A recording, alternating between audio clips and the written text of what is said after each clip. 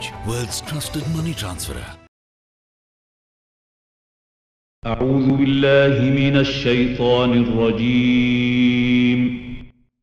بسم الله الرحمن الرحيم. إن الله وملائكته يصلون على النبي يا أيها الذين آمنوا صلوا عليه وسلموا تسليما. മാനവം audio visuals, Iqbal avenue, Calicut 4. Phone 04952771447. Mobile 9895641290. Email manavam@gmail.com. MP Abdus Samad സമദാനിയുടെ എല്ലാ പ്രഭാഷണങ്ങളുടെയും MP3, VCD, DVD എന്നീ ദൃശ്യ ശ്രാവ്യ സംവിധാനങ്ങളുടെ റെക്കോർഡിംഗ്, നിർമ്മാണം, വിതരണം തുടങ്ങിയവയ്ക്കുള്ള സമസ്ത അവകാശങ്ങളും മാനവം ഓഡിയോ വിഷ്വൽസിൽ നിക്ഷിപ്തമാണ്. അനധികൃതമായി അവ പകർത്തുന്നതും വിൽപ്പന നടത്തുന്നതും ശിക്ഷാർഹമാണ്. ദേശത്തും വിദേശത്തുമുള്ളവർ ഇതൊരു അറിയിപ്പായി പരിഗണിക്കേണ്ടതാകുന്നു. മാനവം ഓഡിയോ വിഷ്വൽസ് പ്രസൻസ്. ലോകാവസാനവും പരലോകവും, മതത്തിലും ശാസ്ത്രത്തിലും.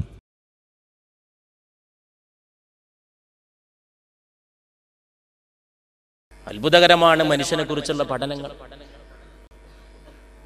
ജീവിതത്തെക്കുറിച്ചും മരണത്തെക്കുറിച്ചുള്ള വിചിന്തനങ്ങൾ അത്ഭുതകരമാണ്.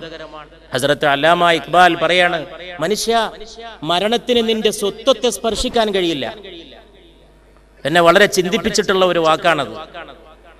മരണം സ്പർശിക്കുന്നത് നിന്റെ ശരീരത്തെ മാത്രമാണ്, നിന്റെ മൺകൂടിനെ മാത്രമാണ്. ആ കൂടിനകത്ത് പാർക്കുന്ന നിന്റെ സ്വത്വത്തെ മരണത്തിന് സ്പർശിക്കാൻ കഴിയില്ല.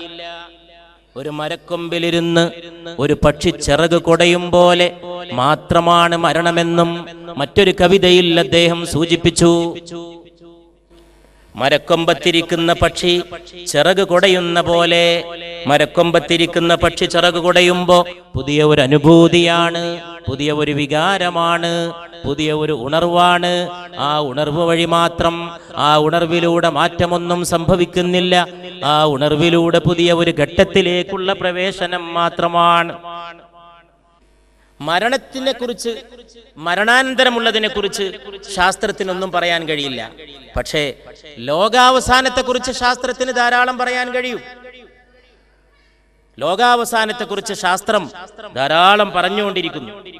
ലോകാവസാനത്തെക്കുറിച്ച് വലിയ വലിയ സത്യങ്ങൾ പരിശുദ്ധ റസൂൽ സല്ലല്ലാഹു അലൈഹി വസല്ലം ഈ ലോകത്തിന്റെ മുമ്പിൽ വെച്ചു. അവരുടെ അസ്ഥിയെ ഒരുമിച്ച് കൂട്ടാൻ നമുക്ക് കഴിയില്ലെന്നാണോ അവർ വിചാരിച്ചിട്ടുള്ളത്? മരണപ്പെട്ടു പോയ മനുഷ്യന്റെ അസ്ഥിപഞ്ജരങ്ങൾ, ഖബറിൽ ചെതറിക്കിടക്കുന്ന അസ്ഥിപഞ്ജരങ്ങൾ, കാലവും കൊല്ലങ്ങളും കഴിഞ്ഞാൽ മണ്ണോട് ചേർന്നിട്ടും ചേരാതെ കിടക്കുന്ന അസ്ഥിയുടെ അംശങ്ങൾ ഏത് ഖബറിലും പോയാൽ ഈ ഭൂമുഖത്തൂടെ നടന്നു പോയിരുന്ന എത്രയെത്ര ആളുകളുടെ അസ്ഥിപഞ്ജരങ്ങൾ ഖബറിന്റെ ശിലാഗുഹകൾക്കകത്ത് നിന്ന് കണ്ടെടുക്കാൻ കഴിയും. ആ അസ്ഥിപഞ്ജരങ്ങളെ ഒരുമിച്ച് കൂട്ടാൻ കഴിയില്ലെന്നാണോ അവർ വിചാരിച്ചിട്ടുള്ളത്? ബലാ ഖാദിരീന അലാ അൻ നുസവ്വിയ ബനാന. പക്ഷേ അവർ ഓർക്കാതെ പോകുന്ന ഒരു സത്യമുണ്ട്. ഈ അസ്ഥികളെ ഒരുമിച്ച് കൂട്ടാൻ ദൈവത്തിന് കഴിയുമോ എന്ന് ശങ്കിക്കുന്നവർ ഓർക്കാതെ പോകുന്ന ഒരു സത്യമുണ്ട്. അവന്റെ വിരലടയാളം ശരിപ്പെടുത്തിയവനാണ് നാം. അവന്റെ വിരലടയാളം ശരിപ്പെടുത്താൻ നമുക്ക് കഴിയുമെങ്കിൽ എന്തുകൊണ്ട് അവന്റെ അസ്ഥിപഞ്ജരങ്ങളെ ഒരുമിച്ച് കൂട്ടാൻ കഴിയില്ല? ലോകം ഒരുപാട് വളർന്നു. ക്രിമിനലോളജി, കുറ്റങ്ങൾ തെളിയിക്കുന്ന ശാസ്ത്രം ഒരുപാട് വളർന്നു. എങ്ങനെ വളർന്നിട്ടും ഇതിന് മാറ്റില്ല. കുറ്റവാളിയെ തെളിയിക്കാൻ അന്നും ഇന്നും ഏറ്റവും നല്ല ഉപാധി വിരലടയാളം. കള്ളൻ വീട്ടിലേക്ക് കടക്കുമ്പോ അറിയാതെ താക്കോൽ പഴുതിൽ തൊട്ടിട്ടുണ്ടോ, കള്ളനെ പിടിക്കാം പോലീസിന്. കാരണം അങ്ങനെയുള്ള ഒരാളെ ഈ ലോകത്തുള്ളൂ. ആ വിരലടയാളമുള്ള ഒറ്റ വ്യക്തിയുള്ളൂ. കോടാനുകോടി ജീവിച്ചുപോയി, കോടാനുകോടി ജീവിക്കുന്നു, കോടാനുകോടി ജീവിക്കാനിരിക്കുന്നു. പക്ഷേ കുറ്റവാളിയെ കണ്ടെത്താൻ എളുപ്പ വഴി പതിഞ്ഞു കിടക്കുന്ന വിരലടയാളം. അതുകൊണ്ടാണ് കൊലപാതകം നടത്തിയിടന്നേക്ക് അന്വേഷകരായ പോലീസ് ഉദ്യോഗസ്ഥന്മാർ വരുമ്പോ അവര് തുണി കൊണ്ടോ മറ്റോ കയ്യും വിരലും പൊതിഞ്ഞ് അവരാ സ്ഥലം, ആ ദേഹം, ആ പരിസരം സ്പർശിക്കുന്നു. കാരണം അവരുടെ വിരലടയാളം പതിഞ്ഞാൽ കുറ്റവാളിയുടെ വിരലടയാളവുമായിട്ട് അത് കൺഫ്യൂസ് ചെയ്ത് അത് ആശയക്കുഴപ്പമുണ്ടാക്കി കുറ്റവാളിയെ കണ്ടെത്തുന്നതിനുള്ള അന്വേഷണത്തെ അത് തടസ്സപ്പെടുത്തിയേക്കും. അതുകൊണ്ട്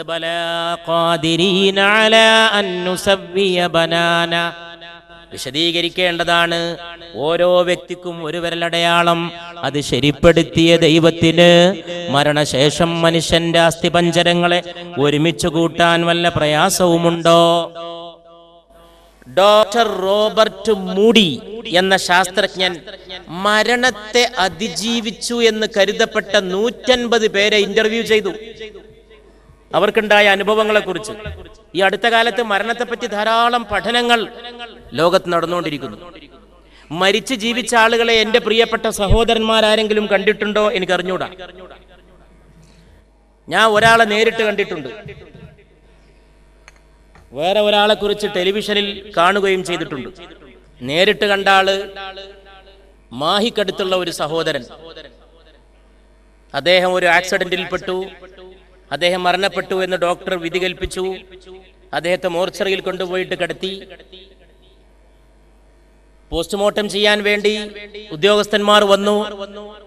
പോസ്റ്റ്മോർട്ടത്തിന് വേണ്ടി ചുറ്റിക കൊണ്ട് നെറ്റത്ത് ഇടിച്ചപ്പോൾ അദ്ദേഹം എഴുന്നേറ്റിരുന്നു. അദ്ദേഹം എൻ്റെ അടുക്ക് എത്രയോ തവണ വന്നിട്ടുണ്ട്. അദ്ദേഹത്തിന്റെ കയ്യിൽ ധാരാളം പത്രക്കട്ടിങ്ങുകൾ ഉണ്ടായിരുന്നു. മരിച്ചു ജീവിച്ച ആളെന്ന ബഹുമതി, ഖ്യാതി നേടിയ ഒരാളായതുകൊണ്ട് ധാരാളം പത്രക്കട്ടിങ്ങുകൾ.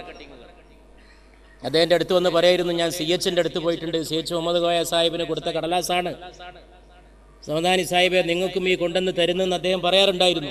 ഈ അടുത്ത കാലത്ത് അദ്ദേഹം യഥാർത്ഥത്തിൽ മരണപ്പെട്ടു. അള്ളാഹു അദ്ദേഹത്തിന് മഗ്ഫിറത്ത് നൽകുമാറാകട്ടെ. ആലോചിച്ച് നോക്കൂ, മോർച്ചറിയിൽ നിന്ന് എഴുന്നേറ്റിരുന്ന് ജീവിതത്തിലേക്ക് തിരിച്ചു വന്ന ഒരു വ്യക്തിയെ നിങ്ങളിപ്പോൾ ഞാനത് പറഞ്ഞപ്പോൾ പലരും ചിരിച്ചു. കാരണം പെട്ടെന്ന് ചിരിക്കാൻ തോന്നുന്നൊരു സംഭവമാണ്. പക്ഷെ ആ സംഭവത്തിന്റെ ഒരു കാഠിന്യം ആലോചിച്ച് നോക്കൂ. അല്പം കഴിഞ്ഞിട്ടാണ് ആ ഓർമ്മ വരുന്നതെങ്കിൽ, ഒരു ഖബറടക്കത്തിന് ശേഷമോ മറ്റോ ആണെങ്കിലോ ഒന്ന് ആലോചിച്ച് നോക്കൂ. അടുത്ത കാലത്ത് ടെലിവിഷനിൽ ഒരു സ്ത്രീയുടെ കഥയുണ്ടായിരുന്നു. ചില കഥയേക്കാൾ വിചിത്രമാണ് യഥാർത്ഥ ജീവിതമെന്ന് ബോധ്യപ്പെടുത്തുന്ന സംഭവമാണ്. ഭർത്താവിന്റെ പീഡനത്തിൽ കഷ്ടപ്പെട്ട ഒരു മലയാളിയായ സ്ത്രീ അടിച്ചും ഇടിച്ചും തൊഴിച്ചും ധാരാളം ഉപദ്രവങ്ങൾ സഹിച്ച സ്ത്രീ. അവസാനം സാധു സ്ത്രീ വീടുണ്ടാക്കും. ഇയാൾ അടിച്ച് ഇടിച്ച് തൊഴിച്ച് കടന്നു പോകും, വീണ്ടും കടന്നു വരും. ഈ പെണ്ണ് ഒരു വീട് വെച്ച് തന്നപ്പോൾ വീണ്ടും വന്നു, വീണ്ടും ഭർത്താവായി നടിച്ചു. അവസാനം ഭാര്യയെ കൊന്നുകളയാണ്. കൊന്നുകളഞ്ഞ ഭാര്യ മോർച്ചറിയിലെത്തുന്നു. ഞാനിത് നേരിട്ട് ആ സ്ത്രീ തന്നെ പറയുന്നതിന്റെ വിവരണം എൻ്റെ കണ്ണുകൊണ്ട് കണ്ടതാണ്, കാതുകൊണ്ട് കേട്ടതാണ്. അവസാനം അവർ മോർച്ചറിയിൽ കിടക്കുന്നു. മോർച്ചറിയിൽ കിടന്ന് അവർ എഴുന്നേൽക്കുന്നു. എഴുന്നേൽക്കുമ്പോൾ അവർക്ക് വലിയ ദാഹമുണ്ടാവും. നോക്കുമ്പോൾ ദാഹത്തിന് വെള്ളത്തെക്കുറിച്ച് ചിന്തിക്കുമ്പോൾ അടുത്ത് കുറേ ആളുകൾ വെള്ളം പൊതിച്ച് കിടക്കുന്നു. അവരോടാണ് വെള്ളം ചോദിക്കുന്നത്. വെള്ളം കിട്ടുമോ? ഒരു കാലത്തും വെള്ളം കിട്ടൂല. വെള്ള പൊതച്ച് കിടക്കുന്ന എല്ലാവരും എന്താണ് വെള്ള പൊതപ്പിട്ട് കിടക്കുന്നതെന്ന് ആലോചിച്ചു. സ്ത്രീ എഴുന്നേറ്റ് മോർച്ചറിയുടെ ജനവാതിലൂടെ അവർ പുറത്തേക്ക് നോക്കി. ഒരു ചെറുപ്പക്കാരൻ കടന്നു പോകുന്നുണ്ട്. ആ ചെറുപ്പക്കാരനെ വിളിച്ചു, കുറച്ച് വെള്ളം തരുമോന്ന് ചോദിച്ചു. അപ്പോഴേക്ക് നിങ്ങൾ ചിരിച്ചതോടെ കഥയുടെ മർമ്മം പോയി. അത് നിങ്ങൾ ചിരിച്ചു തന്നെയാണ് സംഭവിക്കാൻ പോണത്. നിങ്ങൾ ചിരിച്ചു തന്നെയാണ്. ആ ചെറുപ്പക്കാരൻ വെള്ളം തരാന്ന് പറഞ്ഞു. വെള്ളം തരാന്ന് പറഞ്ഞ് കുറച്ച് കഴിഞ്ഞപ്പോൾ ആലോചിച്ചു, മോർച്ചറിന്നാണല്ലോ, എപ്പോൾ കൊണ്ടുവന്നരാന്ന് പറഞ്ഞ ആദ്യം ഒരാൾ വെള്ളം ചോദിക്കല്ലേ, എപ്പോൾ കൊണ്ടുവന്നരാ. ഒരടി നടന്നപ്പോ മോർച്ചറിയോ, പ്രേതം പ്രേതം പ്രേതം എന്ന് പറഞ്ഞിട്ട് അവൻ ഓടിപ്പോയി. ആ സ്ത്രീയുടെ പേര് ഇന്നും മോർച്ചറി എന്ന വാക്കിനോട് ചേർത്തുകൊണ്ടാണ് ഗ്രാമവാസികൾ പറയുന്നത്.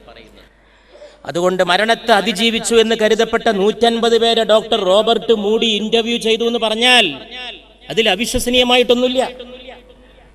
കൂടുവിട്ട് കൂടുമാറുന്ന പോലെ മനുഷ്യന്റെ ആത്മാവ് മരണത്തോടുകൂടി മറ്റൊരു ഘട്ടത്തിലേക്ക് പ്രവേശിക്കുമ്പോൾ മരണമാണതിന്റെ കവാടം. കമാ ബദഅനാ അവ്വല ഖൽഖിൻ നുഈദുഹു, നാം സൃഷ്ടിപ്പ് തുടങ്ങിയ കാലത്തെ പോലെ ആ സൃഷ്ടിയുടെ ആദ്യാവസ്ഥയിലേക്ക് നാം മടങ്ങിപ്പോകും, അത് ആവർത്തിക്കും, അതിനെ തിരിച്ചു കൊണ്ടുവരുമെന്ന് അല്ലാഹു വിശുദ്ധ ഖുർആനിൽ പറയുകയാണ്. പ്രപഞ്ചത്തിന്റെ സൃഷ്ടിപ്പ് തുടങ്ങിയ ഒരു ഘട്ടം, അത് വീണ്ടും ആവർത്തിക്കുക, ഖുർആന്റെ പ്രയോഗമാണ്. ഈ ഓരോ ആയത്തും വലിയ ഗവേഷണ പരീക്ഷണ നിരീക്ഷണങ്ങൾക്ക്, വിചിന്തന മനനങ്ങൾക്ക് വിധേയമാക്കപ്പെടേണ്ട വലിയ പ്രഖ്യാപനങ്ങളാണ്, അനർഘ സത്യങ്ങളാണ്. വിചിത്ര സൃഷ്ടികൾ ഈ ഭൂമിയിലുണ്ട്, അത്ഭുതകരമായ സൃഷ്ടികൾ ആകാശഭൂമികളിലുണ്ട്. ഇപ്പൊ സയൻസ് പറയുന്ന ഒരു സംഗതി, നല്ല ചൂടുള്ള ജീവികൾ ഭൂമിക്ക് മീതെ ആകാശത്തിൽ എവിടെയോ, ശൂന്യാകാശത്തോ പ്രപഞ്ചത്തിന്റെ മറ്റേതെങ്കിലും ഭാഗത്തോ നല്ല ചൂടുള്ള ജീവികളുണ്ട് എന്നാണ് ശാസ്ത്രം പറയുന്നത്. നല്ല ചൂടുള്ള ജീവികൾ. എന്താ ഈ നല്ല ചൂടുള്ള ജീവികൾ? വഖലഖൽ ജാന്ന മിൻ മാരിജിൻ മിൻ നാർ, ധൂമരഹിത തീജ്വാലയിൽ നിന്ന് ജിന്നുകളെ സൃഷ്ടിച്ചതും അവനാണ്. പുകയില്ലാത്ത അഗ്നിയിൽ നിന്ന് ജിന്നിനെ സൃഷ്ടിച്ചതും അല്ലാഹുവാണ് എന്ന് പരിശുദ്ധ ഖുർആൻ പറയുന്നു. തീയിൽ നിന്നാണ് ജിന്നിനെ സൃഷ്ടിച്ചത്. വലിയ ചൂടുള്ള ജീവികൾ പ്രപഞ്ചത്തിൽ ജീവിച്ചിരിപ്പുണ്ടെന്ന് ശാസ്ത്രം പറഞ്ഞാൽ, ഈ നിഗമനങ്ങൾ, ശാസ്ത്രത്തിന്റെ പഠനങ്ങൾ ദൈവികമായ സത്യങ്ങളുടെ സംസ്ഥാപനത്തിലേക്ക് നയിക്കുന്നത് എങ്ങനെയെന്ന് ചിന്തിക്കേണ്ടതാണ്. ഖോയിലെ വിക്രം സിംഗെ എന്ന 2 ശാസ്ത്രജ്ഞന്മാർ നടത്തിയ പഠനത്തിൽ വെള്ളം തിളക്കുന്ന ചൂടിലും ജീവിക്കാൻ കഴിയുന്ന ജീവികൾ ഭൂമിക്ക് പുറത്തുണ്ട് എന്ന് കണ്ടെത്തി. വെള്ളം തിളക്കുന്ന ചൂട്, വെള്ളം തിളക്കണമെങ്കിൽ എത്ര ചൂട് വേണം? ആ ചൂടിൽ ജീവിക്കാൻ കഴിയുന്ന ചില ജീവികൾ ഭൂമിക്ക് പുറത്തുണ്ട് എന്നീ ശാസ്ത്രജ്ഞന്മാര് കണ്ടെത്തി. وَيَقُولُونَ مَتَى هَذَا الْوَعْدُ إِن كُنتُمْ صَادِقِينَ. സൂറത്ത് യാസീനിൽ മിക്കവാറും പഴയ ആളുകൾക്കും പുതിയ ആളുകളിൽ ചിലർക്കും മനഃപ്പാഠമാകാൻ സാധ്യതയുള്ള ഖുർആന്റെ സൂക്തങ്ങളാണ്. മാ യൻദുറൂന ഇല്ലാ സൈഹതൻ വാഹിദതൻ തഅഖുദുഹും വഹും യഖ്സിമൂൻ ഫലാ യസ്തതിഊന തൗസിയതൻ വലാ ഇലാ അഹ്ലിഹിം യർജിഊൻ ونفخ في الصور فإذا هم من الأجداث إلى ربهم ينسلون قالوا يا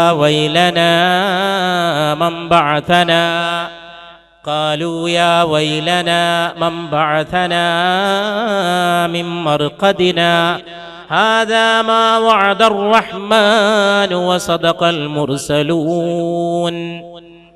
അവർ ചോദിക്കുകയാണ്, നിങ്ങൾ സത്യസന്ധരാണെങ്കിൽ എന്നാണ് ഈ വാഗ്ദാനം പുലരുക? ഈ ലോകം അവസാനിക്കുന്നു ഇങ്ങനെ പറയണ്ടല്ലോ, സൂറത്ത് യാസീനിൽ പറയുകയാണ്. എന്നാ ഇത് എന്നാണ് അവർ ചോദിക്കുന്നത്. മാ യൻദുറൂന ഇല്ലാ സൈഹതൻ വാഹിദ, ഒരു ഘോരമായ ശബ്ദത്തെ മാത്രമാണ് അവർ കാത്തിരിക്കുന്നത്. ഒരു ഭീകരമായ കഠോരമായ ശബ്ദം, അതിനെയാണ് ഈ കൂട്ടർ കാത്തിരിക്കുന്നത്. അവർ വാദകോലാഹലങ്ങളിൽ തർക്കിച്ചുകൊണ്ടിരിക്കെ ആ ശബ്ദം അവരെ പിടികൂടുക തന്നെ ചെയ്യും. അവർക്കൊരു വസിയ്യത്ത് നൽകാൻ പോലും അവസരം ലഭിക്കില്ല. ഒരു വസിയ്യത്ത് എഴുതി വെക്കാൻ, എന്റെ കാലശേഷം ഇങ്ങനെ ചെയ്യണമെന്ന് പറയാൻ അതിന് പോലും അവസരം ലഭിക്കാത്ത വിധം ആകസ്മികമായി പിടികൂടുന്ന ഒരു ഘോര ശബ്ദത്തെയല്ലയോ ഈ കൂട്ടർ കാത്തിരിക്കുന്നത്. വനുഫിഖ ഫിസ്സൂർ, കാഹളത്തിൽ ഊതപ്പെടുമ്പോ സംഘങ്ങളായി അവരുടെ റബ്ബിലേക്ക് അവർ കുതിച്ചു ചെല്ലുന്നതാണ്. അപ്പോഴവർ പറയും, ഖാലൂ യാ വൈലനാ മൻ ബഅഥനാ മിൻ മർഖദിനാ, ഞങ്ങളുടെ നാശമേ, ഈ ഉറക്കത്തിൽ നിന്ന് ആരാണ് ഞങ്ങളെ ഉണർത്തിയത്? ഹാദാ മാ വഅദർ റഹ്മാനു വസദഖൽ മുർസലൂൻ, പരമകാരുണികന്റെ വാഗ്ദാനം തന്നെയാണല്ലോ ഇത്. ദൈവദൂതന്മാർ പറഞ്ഞത് സത്യവുമാണല്ലോ. അത് ശരി തന്നെയാണല്ലോ എന്നവർ പറയും. ദൈവദൂതന്മാർ പ്രഖ്യാപിച്ചത് സത്യമാണെന്ന് ബോധ്യപ്പെടാൻ ഇന്ന് ശാസ്ത്ര സത്യങ്ങൾ കൂട്ടിന് വന്നിരിക്കുന്നുവെന്നാണ് നമുക്ക് മനസ്സിലാക്കാൻ സാധിക്കുന്നത്. ഇൻ കാനത് ഇല്ലാ സൈഹതൻ വാഹിദതൻ ഫഇദാഹും ജമീഉൽ ലദൈനാ മുഹ്ദറൂൻ. അതൊരു ഘോര ശബ്ദമല്ലാതെ മറ്റൊന്നുമല്ല. അതോടുകൂടി അവരെല്ലാവരും നമ്മുടെ മുമ്പിൽ ഹാജരാക്കപ്പെടും. ലോകാവസാനത്തിന്റെ തുടക്കം എന്ന് പറയുന്നത് കഠിനമായ ചൂടാണ്. അത് തുടങ്ങിക്കഴിഞ്ഞിട്ടില്ല എന്ന് ആർക്കെങ്കിലും പറയാൻ കഴിയുമോ? ലോകാവസാനത്തിന്റെ തുടക്കം കഠിനമായ ഉഷ്ണമാണ്. ഇന്ന് ലോകം ഏറ്റവും കൂടുതൽ ചർച്ച ചെയ്യുന്ന വിഷയം എന്താണ്? ഉഷ്ണമാണ്.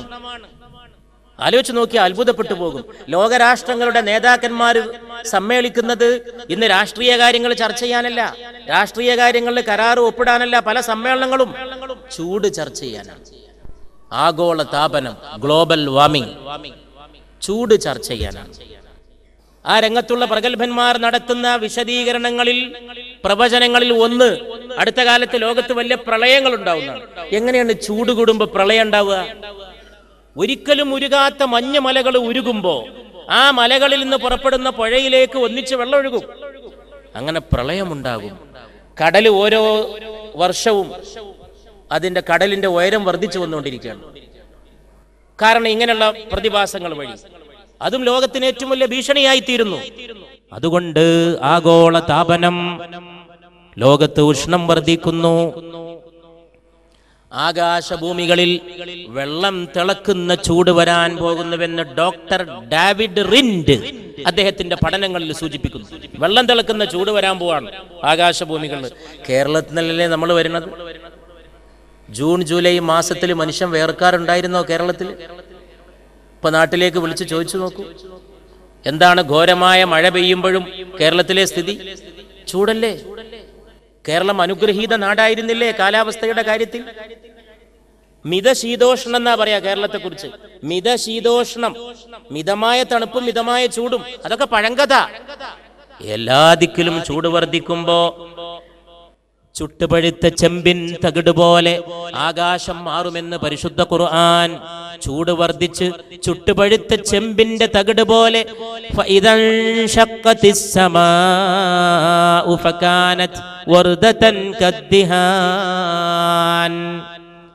ഭൂമി പൊട്ടിപ്പിളരുകയും അത് ചുവന്ന കുഴമ്പ് പോലെ ആയിത്തീരുകയും ചെയ്യും.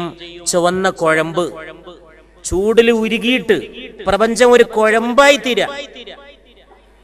വറുദതൻ കദ്ദിഹാൻ, ചൂടുകൊണ്ട് ചുവക്ക മാത്രല്ല ചെയ്യാ, കുഴമ്പ് പോലെ ആയിത്തീരുമെന്നാണ് പരിശുദ്ധ ഖുർആന്റെ വിളംബരം. എല്ലാം തകരും. ഒരു തകർച്ചയിൽ നിന്നാണ് ഈ പ്രപഞ്ചം ഉണ്ടായത് എന്ന് ശാസ്ത്രം നേരത്തെ പറഞ്ഞു. Big bang theory. ഇന്നും അതിനെ നിഷേധിക്കുന്ന വേറൊരു ശാസ്ത്ര തത്വം, ഒരു സിദ്ധാന്തം രൂപപ്പെട്ടു വന്നിട്ടില്ല. മിക്കവാറും സർവാംഗീകൃതമാണത്. ഒരു വലിയ പൊട്ടിത്തെറിയിൽ നിന്ന് ഇന്ന് കാണുന്ന ഗ്രഹങ്ങളും ഉപഗ്രഹങ്ങളും ഒക്കെ ഉണ്ടായി. ഖുർആൻ അത് നേരത്തെ സൂചിപ്പിച്ച കാനത്താറത്തുക്കൻ, ആകാശം ഭൂമിയും ഒന്നായിരുന്നു, പിന്നെ അത് പൊട്ടിപ്പിളർന്ന് പലതായി മാറിയതാണെന്ന് ഖുർആൻ പറയുന്നുണ്ട്. ആ ബിഗ് ബാങ്ങിൽ നിന്ന് പ്രപഞ്ചം ഇന്നത്തെ അവസ്ഥയിൽ രൂപപ്പെട്ടു.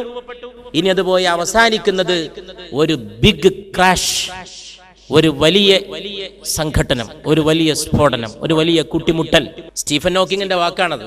Big crash. പ്രപഞ്ചത്തെ കുറിച്ച് പഠനങ്ങൾ നടത്തിയ മഹാനായ ശാസ്ത്രജ്ഞൻ ലോകാവസാനത്തിന് കൊടുത്തിരിക്കുന്ന പേര് ബിഗ് ക്രാഷ്. ഒരു വലിയ സംഘർഷ സംഘട്ടനം, ഒരു വലിയ സ്ഫോടനം, ഒരു വലിയ തകർച്ച. അതോടുകൂടി പ്രപഞ്ചത്തിന്റെ അവസാനമാണ്. അതിനെ അതിജീവിക്കാൻ കഴിയുമെന്നുള്ളത് മാത്രമാണ് ശാസ്ത്രത്തിന്റെ ഇനിയുള്ള പഠനം. ഒരു ബിഗ് ബാങ്കിൽ നിന്ന് പുറപ്പെട്ടു, ഒരു ബിഗ് ക്രാഷ് വരാൻ പോണു. അതിനെ അതിജീവിക്കാൻ കഴിയുമോ? സ്റ്റീഫൻ പറയുന്നു, അതിനെ അതിജീവിക്കാൻ സാധ്യമല്ല. ഉണ്ടാകാൻ പോകുന്ന വലിയ പൊട്ടിത്തെറിയെ പ്രപഞ്ചത്തിന് അതിജീവിക്കാൻ സാധ്യമല്ല എന്ന് സ്റ്റീഫൻ പറഞ്ഞാൽ, അതുപോലുള്ള ശാസ്ത്രജ്ഞന്മാര് പറഞ്ഞാൽ, അത് തന്നെയാണ് ലോകാവസാനം. കുല്ലു മൻ അലൈഹാ ഫാൻ വയബ്ഖാ വജ്ഹു റബ്ബിക ദുൽ ജലാലി വൽ ഇക്റാം. ആ ഭൂമുഖത്തുള്ളതെല്ലാം നശിക്കും. നിന്റെ രക്ഷകന്റെ, നിന്റെ നിയന്താവിന്റെ, നിന്റെ റബ്ബിന്റെ ഔദാര്യവും ബഹുമാന്യതയുമുള്ള തിരുമുഖമൊഴികെ മറ്റെല്ലാം നശിക്കും. യൗമ നത്വി السماء كطي السجل للكتب كما بدأنا أول خلق نعيده وعدا علينا إنا كنا فاعلين. പുസ്തകത്താളുകൾ ചുരുട്ടും പ്രകാരം ആകാശത്തെ നാം ചുരുട്ടിപ്പിടിക്കുന്ന ദിവസം. ഈ ആയത്തൊക്കെ കേൾക്കുമ്പോ ഈമാൻ കൊണ്ട് കൽബ് നിറയേണ്ടതാണ്, കൽബ് ജ്വലിക്കേണ്ടതാണ്, വിശ്വാസത്തിന്റെ ചൈതന്യത്തിൽ ഹൃദയം ശോഭിക്കേണ്ടതാണ്, സംസ്കരണം നേടേണ്ടതാണ്, റബ്ബിന്റെ ഖുദ്റത്തിന്റെ മുമ്പിൽ വിനയാന്വിതനാകേണ്ടതാണ്. അല്ലാഹുവിന്റെ അളമത്തിനെ, അവന്റെ ഖുദ്റത്തിനെ മനസ്സുകൊണ്ട് വാഴ്ത്തേണ്ടതാണ്. സുബ്ഹാനല്ലാഹി വബിഹംദിഹി സുബ്ഹാനല്ലാഹിൽ അളീം വബിഹംദിഹി അസ്തഗ്ഫിറുല്ലാഹ് സുബ്ഹാനല്ലാഹി അദദ ഖൽഖി വറിദാ നഫ്സി വസിനത അർശി വമിദാദ കലിമാതി. അവനെത്ര വിശുദ്ധൻ, അവനെത്ര പ്രഗൽഭൻ, അവനെത്ര അത്യുന്നതൻ, അവനെത്ര സർവജ്ഞൻ, അവനെത്ര സർവശക്തൻ. ആകാശഭൂമികളെ പുസ്തകത്താളുകൾ പോലെ ചുരുട്ടിപ്പിടിക്കുന്ന ദിവസം, സൃഷ്ടിയെ അതാരംഭിച്ച ഘട്ടത്തിലേക്ക് നാം തിരിച്ചു കൊണ്ടുപോകുന്ന അഥവാ അത് ആവർത്തിക്കുന്ന ദിവസം. ഇന്നാ കുന്നാ ഫാഇലീൻ. തീർച്ചയായും നാം അത് നടപ്പാക്കുക തന്നെ ചെയ്യും. വല്ലാത്തൊരു ഭാഷയാണ്. ഇത്ര സത്യത്തിൽ ഉറപ്പിച്ചു പറഞ്ഞൊരു കാര്യം സംശയത്തോടു കൂടി കാണേണ്ടതായിട്ട് യാതൊന്നുമില്ല. നാം അത് നിർവഹിക്കുക തന്നെ ചെയ്യും. ഈ പ്രപഞ്ചത്തിന്റെ നാശം അത് നിർവഹിക്കപ്പെടുക തന്നെ ചെയ്യും. അതിന്റെ ഒന്നാമത്തെ ലക്ഷണമായിട്ട് മരണം. മരണത്തിലൂടെ പരലോകത്തേക്കൊരു കവാടം തുറക്കപ്പെടുകയാണ്. കുൻ ഫിദ്ദുനിയാ കഅന്നക ഗരീബ് ഔ ആബിറു സബീൽ വഉദ്ദ നഫ്സക മിൻ അസ്ഹാബിൽ ഖുബൂർ. ഈ ലോകത്ത് നീ ഒരു അപരിചിതനെ പോലെ ജീവിക്കണം, ഒരു വഴിയാത്രികനെ പോലെ ജീവിക്കണം. ഖബറിന്റെ ഉടമസ്ഥരിൽ ഒരാളായി നീ നിന്നെ സ്വയം പരിഗണിക്കണം, എണ്ണണമെന്ന് പരിശുദ്ധ റസൂൽ സല്ലല്ലാഹു അലൈഹി വസല്ലം. എന്റെ സമൂഹത്തിന് ഞാൻ ഭയപ്പെടുന്ന രണ്ട് കാര്യം, അവസാന കാലം വരുമ്പോ ഞാൻ ആശങ്കപ്പെടുന്ന രണ്ട് കാര്യമുണ്ട്. ഹുബ്ബുദ്ദുനിയാ, ഒന്ന് ഈ ലോകത്തോടുള്ള അതിരുകടന്ന ഇഷ്ടമാണ്. മറ്റൊന്ന് കറാഹിയത്തുൽ മൗത്ത്, മരണത്തോടുള്ള വെറുപ്പാണെന്നും പരിശുദ്ധ റസൂൽ. ഇന്നലിൽ മൗത്ത് സക്കറാത്ത്, മരണത്തിന് കഠിനമായ ഒരു പരീക്ഷണം, ക്ലേശമുള്ള വേദനയുണ്ടെന്നും പരിശുദ്ധ റസൂൽ സല്ലല്ലാഹു അലൈഹി വസല്ലം. ഞാൻ നിങ്ങൾക്ക് ഖബർ സിയാറത്തിനെ വിലക്കിയിരുന്നു. ഇനി നിങ്ങൾ ഖബർ സന്ദർശിച്ചുകൊള്ളൂ, അത് മരണത്തെക്കുറിച്ച് ഓർമ്മിപ്പിക്കുന്നതിന് സഹായിക്കുമെന്ന് പരിശുദ്ധ റസൂൽ. നാളെ പോയി കിടക്കേണ്ട ഇടമാണത് എന്ന് ഖബറിന്റെ അടുക്കൽ പോയി നിൽക്കുമ്പോൾ ഒരു മനുഷ്യന് ബോധ്യപ്പെടും, എനിക്ക് കിടക്കേണ്ട ഇടമാണ്, എന്റെ വീടാണ്. പള്ളിക്കാട്ടിൽ എനിക്കൊരിടമുണ്ട്, ആ ഇടം അതെന്റെ ശാശ്വതമായ ഇടമാണ്. ഇപ്പോഴത്തെ എൻ്റെ ഇടത്തിന് എത്ര ആയുസ്സുണ്ടെന്ന് പറഞ്ഞുകൂടാ. എൻ്റെ പുരയിടം ഒന്ന് കണ്ണടച്ചാൽ ആധാരം പിറ്റേ ആഴ്ച മക്കളോ ബന്ധുക്കളോ അവകാശികളോ അനന്തരാവകാശികളോ രജിസ്ട്രാർ ഓഫീസിൽ ചെന്ന് മറ്റൊരാളുടെ പേരിലേക്ക് ആധാരം മാറ്റിയെഴുതും. പക്ഷേ മാറ്റപ്പെടാത്ത ഒരു 6 അടി മണ്ണ്, അവിടെ ഒരു വീട്, ഞാനതിന് അവകാശിയാണ്. ആ മരണത്തിന്റെ അനുഭവങ്ങളെക്കുറിച്ച് ചിന്തകന്മാരെഴുതി, പണ്ഡിതന്മാർ നിരന്തരം അതിനെക്കുറിച്ച് ചർച്ച ചെയ്തു, രചനകൾ നിർവഹിച്ചു. അബൂ ഹാമിദ് അൽ ഗസ്സാലി റഹിമഹുല്ലാ ഈർച്ചവാളുകൊണ്ട് പിളർക്കുന്ന പോലെ, കത്രിക കൊണ്ട് വെട്ടിമുറിക്കുന്ന പോലെ ആ അനുഭവമാണ് മരണമെന്ന് ഇമാം ഗസ്സാലി മരണത്തെ വിശേഷിപ്പിച്ചു. അട്ടഹസിക്കണമെന്ന് മരിക്കുന്നവന് തോന്നും, പക്ഷേ നാവനങ്ങുകയില്ല. എല്ലാവർക്കും പരിചയമുള്ള ഒരു ഉദാഹരണമുണ്ട്. വിശുദ്ധ റസൂൽ സല്ലല്ലാഹു അലൈഹി വസല്ലം നൽകിയ ഉപമയാണ്.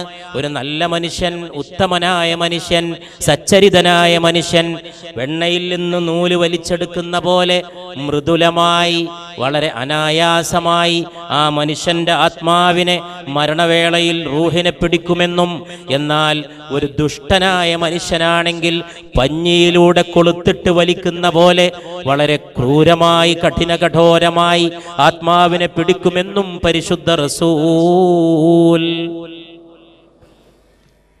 എത്ര ഭയാനകമാണ് മരണം. ഇഷ്ടപ്പെട്ട ആളാണ് നമുക്ക്, പക്ഷേ മരണപ്പെട്ട് കഴിഞ്ഞാൽ നമുക്ക് ഭയമാണ് ആ ദേഹത്തോട്. ജീവിച്ചിരിക്കുമ്പോൾ ഏറ്റവും പ്രിയപ്പെട്ട മനുഷ്യൻ മരണപ്പെട്ടു പോയാൽ അദ്ദേഹത്തിന്റെ ദേഹത്തിന്റെ അടുക്കെ ഇരിക്കാൻ പോലും ഭയം വരും. ഒരു രാത്രി ഒരു മയ്യത്തിന്റെ അടുത്ത്, ഒരു മോർച്ചറിയിലോ മറ്റോ ഒറ്റക്ക് നിൽക്കാൻ പറഞ്ഞാൽ എത്ര പേര് തയ്യാറാവും? തയ്യാറാകുന്നവരുണ്ടാവില്ല എന്ന് ഞാൻ പറയണില്ല. നീ ഒന്ന് ഒരു കാവല് നിൽക്കണം, നാളെയാണ് പോസ്റ്റ്മോർട്ടം എന്ന് പറഞ്ഞാൽ, അല്ല ഒന്നുമില്ല ഞാൻ ഒരു കുറച്ച് കഴിഞ്ഞിട്ട് ഇങ്ങോട്ട് വരാമെന്ന് പറഞ്ഞിട്ട് പോണ ആളുകളുടെ എനിക്കറിയാം. ഞാൻ മോർച്ചറിയുടെ അടുത്ത് പോയി നിന്നിട്ടുള്ള ആളാണ്. പൊതുജീവിതത്തിൽ എനിക്കതിന് ധാരാളം അവസരങ്ങൾ ഉണ്ടായിട്ടുണ്ട്. പോസ്റ്റ്മോർട്ടങ്ങൾ നടക്കുന്ന സ്ഥലത്ത് രാത്രിയും പകലും അതിൻ്റെ പുറത്ത് കസേരട്ടിരുന്നിട്ടും അതിൻ്റെ അടുത്തിരുന്നിട്ടും മണിക്കൂറുകൾ ഒരുപാട് മയ്യത്ത് കുളിപ്പിച്ച ആളുകളെ ഞാൻ കണ്ടിട്ടുണ്ട്. അത്ഭുതം. എനിക്ക് അവരോട് വലിയ ബഹുമാനമാണ്. ചെമ്മാട് ഒരു മോർച്ചറിയുടെ മുമ്പിൽ നിൽക്കുമ്പോൾ അടുത്തൊരു സാധാരണക്കാരൻ മനുഷ്യൻ എൻ്റെ അടുത്ത് വന്നിട്ട് പറഞ്ഞു 200 250 മറ്റോ അദ്ദേഹം മയ്യത്ത് കുളിപ്പിച്ചു എന്ന് അവർ പറഞ്ഞപ്പോൾ ഞാൻ എഴുന്നേറ്റ് നിന്ന് ആ പാവം മനുഷ്യനെ ബഹുമാനിച്ചു പോയി. ഈ കഴിഞ്ഞ ദിവസം ചങ്ങരംകുളത്തിനകത്ത് എൻ്റെ ഒരു സുഹൃത്ത് നന്ദു ഗോവിന്ദ് അദ്ദേഹത്തിന് സ്വീകരണം നൽകി. MT വാസുദേവൻ നായരും ഞങ്ങളെല്ലാവരും ഉണ്ടായിരുന്നു. എന്താണ് നന്ദുവിൻ്റെ പ്രത്യേകത? നന്ദു മദിരാശിയിലെ മൃതദേഹങ്ങൾക്ക് സേവനം ചെയ്യുന്ന ആളാണ്. ആര് മരിച്ചാലും നന്ദു അവിടെ ഉണ്ടാവും. ആ നന്ദുവിന് അദ്ദേഹത്തിന്റെ ജന്മനാട് ആദരിച്ചു ഈ കഴിഞ്ഞ മാസം. ഇവരൊക്കെ വലിയ മഹാന്മാരാണെന്നാണ് എൻ്റെ വിശ്വാസം. ഏറ്റവും വലിയ മഹാന്മാരവരാണ്. സാധാരണഗതിയിൽ മൃതദേഹം ഭയം ജനിപ്പിക്കുന്നതാണ് ഞാൻ പറയുന്നത്. യുധിഷ്ഠിരൻ, ഭാരതീയ ഇതിഹാസ പുരാണങ്ങളിൽ വിശ്രുതനായ യുധിഷ്ഠിരൻ പറയുന്നത് ഭർത്താവിന്റെ മൃതദേഹം കണ്ട ഭാര്യ പോലും ഭയപ്പെടും എന്നാണ്. യുധിഷ്ഠിരൻ ഈ പറഞ്ഞ വാക്കിനോട് ആരും വിയോജിക്കും എന്നെനിക്ക് തോന്നുന്നില്ല. ഏറ്റവും പ്രിയപ്പെട്ട ആളാണ് ഭർത്താവ്. മരണത്തോടുകൂടി പ്രിയം ഭയത്തിന് വഴിമാറുകയാണ്. സുർഖ് ആംഖോം മേ കാജൽ ലഗാ ഹേ, സുർഖ് ആംഖോം മേ കാജൽ ലഗാ ഹേ. ഉറുദു ഭാഷയിൽ മരണത്തിൽ മനുഷ്യന്മാരെങ്ങനെ പെരുമാറുന്നു എന്നുള്ളതിനെ കുറിച്ച് എഴുതപ്പെട്ട കവിതകൾക്ക് എണ്ണം ഇല്ല. ഞാൻ വേറൊരു ഭാഷ അങ്ങനെ കണ്ടിട്ടില്ല. ഞാൻ മരിച്ചപ്പോൾ ആൾക്കാർ എന്നോട് എങ്ങനെ പെരുമാറുന്നു, ഇതാണ് കവി നിരന്തരം പറയുന്നത്. നിരന്തരം ഞാൻ പല ഭാഷയിലും നോക്കിയിട്ടുണ്ട്. എന്താണ് ഉറുദുവിൽ ഇത് ഇത്ര വർദ്ധിക്കാൻ കാരണം എനിക്കറിഞ്ഞൂടാ. ധാരാളം. അതിലൊരു കവി പറയാണ് സുർഖ് ആംഖോം മേ കാജൽ ലഗാ ഹേ, रुख पे वादा सजाए हुए हैं, ऐसे आए हैं मैयत पे मेरी, जैसे शादी में आए हुए हैं, सुर्ख आंखों में കാജൽ ലഗാ ഹേ. ഞാൻ മരിച്ചപ്പോ കവി പറയുകയാണ് സ്വന്തം സഹധർമ്മിണിയായ ഭാര്യയെ പറ്റി. സുർഖ് ആംഖോം മേ കാജൽ ലഗാ ഹേ. അവൾ അവളുടെ ചുവന്ന കണ്ണിൽ അന്നും അവൾ കൺമഷി എഴുതാൻ മറന്നുപോയില്ല. സുർഖ് ആംഖോം മേ കാജൽ ലഗാ ഹേ, റുഖ് പേ വാദാ സജായേ ഹുവേ ഹേ. എന്നോട് പറഞ്ഞ വാക്ക് അവളുടെ മുഖത്ത് ഒന്നും അവൾ രേഖപ്പെടുത്തി വെച്ച പോലെയാണ്. ഐസെ ആയേ ഹേ മയ്യത്ത് പേ മേരി, അവൾ എൻ്റെ മയ്യത്തിന്റെ മുമ്പിൽ വന്ന് നിൽക്കുകയാണ്. ജൈസെ ഷാദി മേ ആയേ ഹുവേ ഹേ, കല്യാണത്തിന് വന്ന പോലെയുണ്ട്. അവൾ എൻ്റെ മൃതദേഹത്തിന്റെ അടുത്ത് വന്ന് നിൽക്കുകയാണ്. ജീവിതത്തിൽ ഒരു പക്ഷേ ബന്ധങ്ങളുടെ ശൈഥില്യമായിരിക്കാം കവി ഇതിലൂടെ വരച്ചു കാണിക്കുന്നത്. ഏതാണെങ്കിലും അത് ലോകത്തൊരു വലിയ വിഷയമാണ്. മരണത്തോടുകൂടി മനുഷ്യൻ എങ്ങനെ പെരുമാറുന്നു. സദ്വൃത്തനായ മനുഷ്യൻ എന്നെ വേഗം കൊണ്ടുപോയിക്കോ എന്ന് പറയും മയ്യത്ത്. ദുർവൃത്തനായ മനുഷ്യന്റെ മയ്യത്ത് എന്നെ കൊണ്ടുപോകല്ലേ എന്ന് പറഞ്ഞ് അട്ടഹസിക്കും. മൃതദേഹത്തിന്റെ അട്ടഹാസം, മയ്യത്തിന്റെ അട്ടഹാസം കന്നുകാലികൾക്ക്, മിണ്ടാപ്രാണികൾക്ക് കേൾക്കാൻ കഴിയുമെന്ന് പരിശുദ്ധ റസൂൽ സല്ലല്ലാഹു അലൈഹി വസല്ലം. അത്ഭുതകരമാണ്. അതും ഇങ്ങനെ ശാസ്ത്ര പഠനങ്ങൾക്ക് വിധേയമാക്കേണ്ട ഒരു കാര്യമാണ്. ഞാൻ ഇതിനെക്കുറിച്ചൊക്കെ ചില ആളുകൾ ഇപ്പൊ പോലും പറയുന്നത് കേട്ടിട്ടുണ്ട്. ചില നാടുകളിലൊക്കെ ഉണ്ടാവുമല്ലോ ഒരു മൂല്യവും മര്യാദയില്ലാതെ ജീവിക്കുന്ന, വളരെ തെമ്മാടിത്തത്തിൽ ജീവിച്ച ആളുകൾ. അങ്ങനെയുള്ള ചില ആളുകളുടെ മരണത്തോട് ചേർത്തി വീട്ടിലെ കന്നുകാലികളോട് ബന്ധപ്പെടുത്തി ചില സുഹൃത്തുക്കൾ പറഞ്ഞ സംഭവങ്ങൾ ഞാൻ കേട്ടിട്ടുണ്ട്. കന്നുകാലികൾക്ക് ഇതെങ്ങനെ കേൾക്കാനും കഴിയുമെന്ന് ആരും ഇപ്പം സംശയിക്കണ്ട. അങ്ങനെ ആരെങ്കിലും ഒരു ചോദ്യം ചോദിക്കുകയാണെങ്കിൽ ഞാനൊരു ചോദ്യം മറിച്ച് ചോദിക്കും. എങ്ങനെയാണ് സുനാമി ഉണ്ടാകാൻ പോകുമ്പോൾ ശ്രീലങ്കയിലെ ആനകൾ രക്ഷപ്പെട്ടത്? എല്ലാ ആനകളും കാട് വിട്ടുപോയി. സുനാമി ദുരന്തത്തിൽ പെടാതെ ആനകൾ ശ്രീലങ്കൻ തീരപ്രദേശങ്ങളിലെ വനങ്ങളിലെ ആനകൾ രക്ഷപ്പെട്ടത് അത്ഭുതകരമായി പത്രങ്ങൾ റിപ്പോർട്ട് ചെയ്തിട്ടുള്ളതാണ്. മാത്രമല്ല, അടുത്ത കാലത്ത് ഭൂകമ്പങ്ങൾ, കമ്പനങ്ങൾ, പ്രളയങ്ങൾ ഉണ്ടാകാൻ പോകുന്ന സന്ദർഭത്തിൽ പൂച്ച, ആട്, പെരിച്ചാഴി, എലി തുടങ്ങിയ ജീവികളുടെ പെരുമാറ്റ രീതി, ബിഹേവിയറിസം, അവരുടെ പെരുമാറ്റത്തിന്റെ രീതി ധാരാളം ഗവേഷണങ്ങൾക്ക് സഹായകരമായി വന്നുകൊണ്ടിരിക്കുകയാണ്. ഭൂകമ്പം ഉണ്ടാകാൻ പോകുമ്പോൾ കൂട്ടിൽ കയറാൻ മടിക്കുന്ന ആട്, കയറ് പൊട്ടിച്ച് ഓടുന്ന മിണ്ടാപ്രാണികൾ, പൂച്ച ചേഷ്ടകൾ കാണിക്കുന്നു, ആട് പ്രത്യേകമായ ശബ്ദമുണ്ടാക്കി കരയുന്നു. ഇതൊക്കെ ശാസ്ത്രം തെളിയിച്ച് അംഗീകരിക്കപ്പെട്ടിട്ടുണ്ടെങ്കിൽ മൃതദേഹത്തിന്റെ വിലാപം നിങ്ങൾക്ക് കേൾക്കാൻ കഴിയില്ല, മിണ്ടാപ്രാണികൾക്ക് കേൾക്കാൻ കഴിയുമെന്ന് പരിശുദ്ധ റസൂൽ സല്ലല്ലാഹു അലൈഹി വസല്ലം പറയുമ്പോ ശങ്ക വേണ്ട. മരണം ഒരു നാടുകടത്തലാണെന്ന് പറഞ്ഞത് ഇമാം അബൂ ഹാമിദുൽ ഗസാലിയാണ് റഹിമഹുല്ലാഹ്.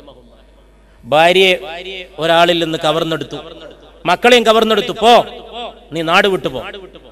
നിന്റെ മക്കളെയും കൊണ്ടുപോകാൻ സമ്മതിക്കില്ല, നിന്റെ സമ്പത്ത് കൊണ്ടുപോകാൻ സമ്മതിക്കില്ല, നിന്റെ ബന്ധുക്കളെ കൊണ്ടുപോകാൻ സമ്മതിക്കില്ല. നീ ഇത്രകാലം പാർത്ത നിന്റെ പ്രിയപ്പെട്ട വീടോ, നിന്റെ പ്രിയപ്പെട്ടവരോ, നാടോ ആരും നിന്റെ കൂടെ കൊണ്ടുപോകാൻ സമ്മതിക്കില്ല. അതുകൊണ്ട് അങ്ങനെയുള്ള ഒരു നാട് കടത്തലാണത്. ഇന്നലെ വീട്ടിലാണ് ഉറങ്ങിയത്,